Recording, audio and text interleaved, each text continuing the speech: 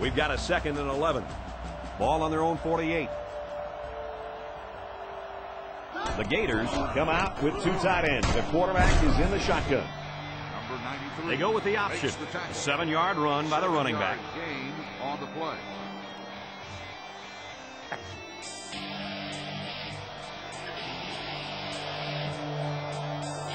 There was some movement along the line. Let's get the call.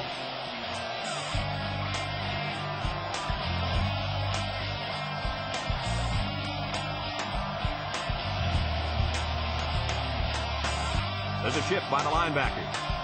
They'll throw on 1st down. Fires across the middle. Number 36 intercepts it.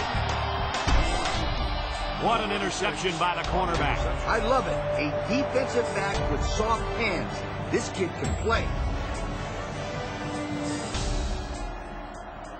Number 22 lines up in the deep back, I formation. He looks to throw on 1st down. Looking. Complete. He's hit and taken down. A decent gain on the pass.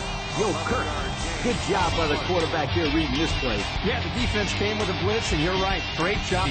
Comes to the line, only 1 man in the backfield. Play action. Steps up. Throws it deep downfield. And got him! They made that touchdown look really, really easy, Coach. And that's what you get when you practice hard all week long. Practice makes perfect, my friend. And that was as close to perfect as you will get.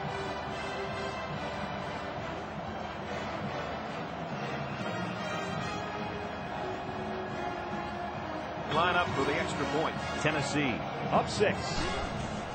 Kicks away. And he tacks on the extra point. And now we're going to take a look at the Pontiac drive summary. Lines up for the kickoff. He kicks off. Gathered in at the 6. And down he goes at the 29-yard line. The offense comes out to start this drive, and they're hoping for a better result as they need to get into rhythm. Kirk, you say kickers are head cases. Well, I say quarterbacks are head cases. What? No, they're not. Oh, yeah? Watch. If this quarterback throws an interception here, then he'll finish the game with 6 of them. If he doesn't get pulled first. The quarterback showed pass for a second, then handed it to the back, and he was able to get 10 yards on the carry. 2nd and inches. They're in the shotgun with 3 wide receivers. Has it to the senior. I'll tell you, this receiver showed really good hands on that play.